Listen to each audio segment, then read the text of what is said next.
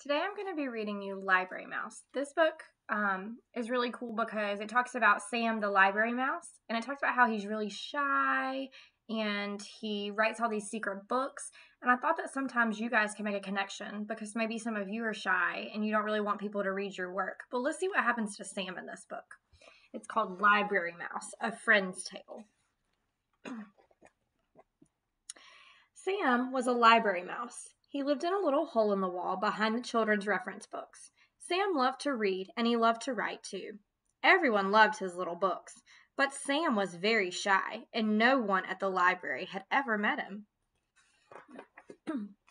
Once a week, the children at the library met for Writers and Illustrators Club.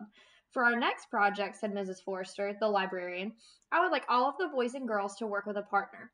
One of you will be the author, and the other will be the illustrator. You will find out how teamwork can make a great book.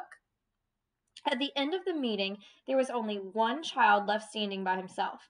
Don't worry, Tom, said Mrs. Forrester. I'd be happy to work with you.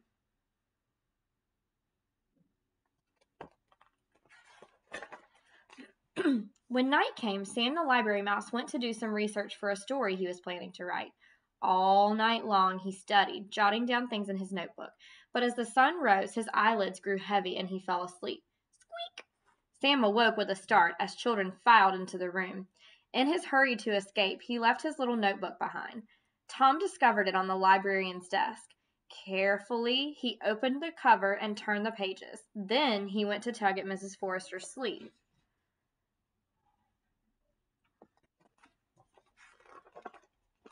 What's this? Said the librarian, flipping through the notebook. From the titles of the stories in here, I would guess this belongs to Sam, our mystery author. He's written so many books, and yet we've never had the pleasure of meeting him. Let's put it back on your desk, said Tom, so Sam will find it. Do you think Sam's going to find it?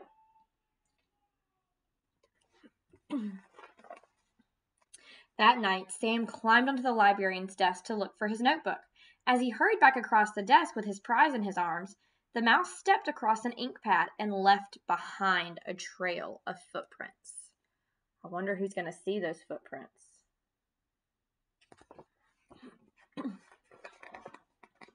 Good morning, Mrs. Forrester said to Tom when he arrived early the next day. Did you bring some ideas for a story we can work on together? Not yet, said Tom. Then he noticed the inky marks on the librarian's desk and saw that Sam's notebook was gone. Impossible, he thought. When he was sure no one was looking, Tom got down on his hands and knees. He peered beneath the library shelves and around the baseboards, not quite certain what he was looking for. Suddenly, he saw a little hole in the wall. Now he knew why Sam always seemed to write about mice.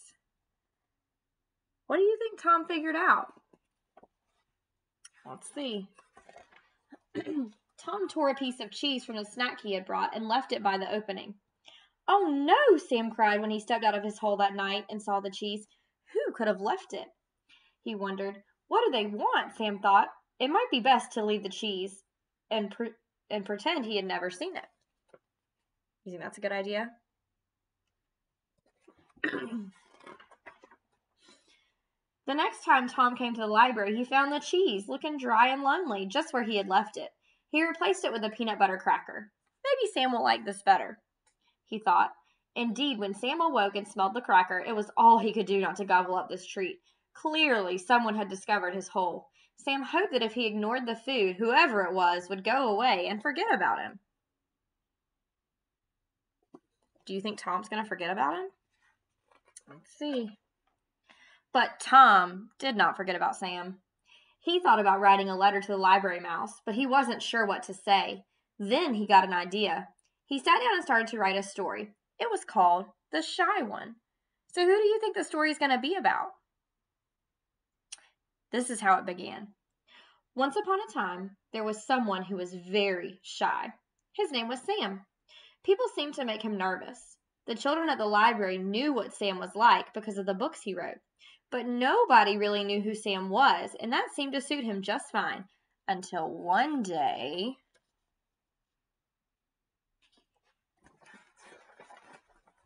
When he finished writing, Tom folded up the paper and left it just outside the little hole in the wall. That night, Sam read the story from beginning to end.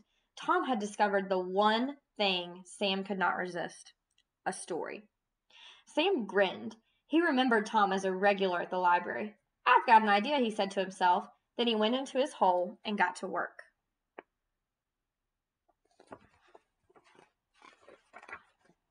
When Tom arrived later that week for Writers and Illustrators Club, he felt a little guilty.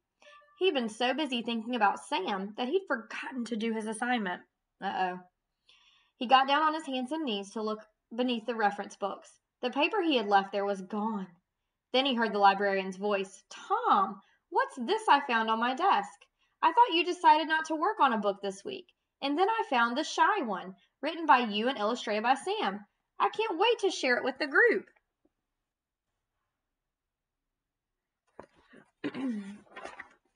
Oh no, thought Tom. The story he had written had just been meant for Sam to see. What if Sam had drawn a boy and a mouse? If Miss Forrester read it out loud, everyone would find out who Sam really was. And then what? Someone might try to hurt him or chase him away. "Please don't read the story, Mrs. Forrester," Tom pleaded. "You should be proud of your work," the librarian said kindly, "and how wonderful that you did a book together. I can't wait to hear more about who Sam really is."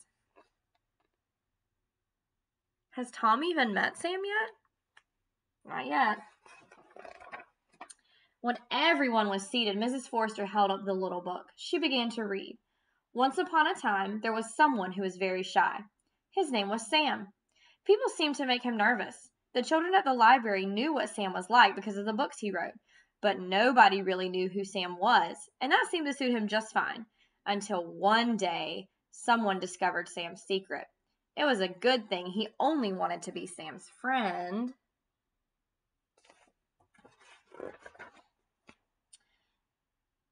Mrs. Forrester read the story from beginning to end, and Tom was amazed to see the pictures that Sam had drawn.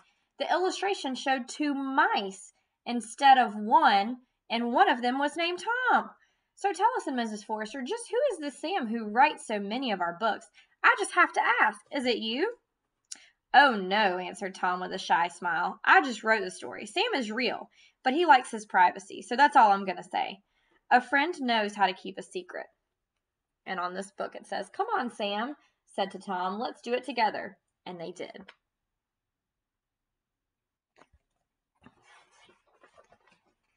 When the library was ready to close and Tom was sure that no one was watching, he bent to place something on the floor beneath the children's reference books. Sam awoke that night to find a note outside his hole. It says, "Thanks, partner. Great work. Your friend, Tom."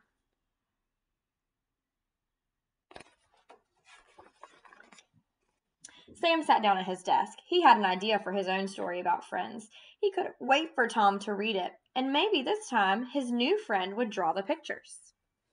You think Tom's going to draw the pictures? Well, that's the end of the book, so we won't know. I want you to think about one of your friends, and maybe something that you have done with your friend, or right now, since we're staying at home, maybe a sibling, or even your parents. Maybe you've worked together to do something. I want you to write a short little sentence or a couple of sentences about how you can work together to figure out a problem.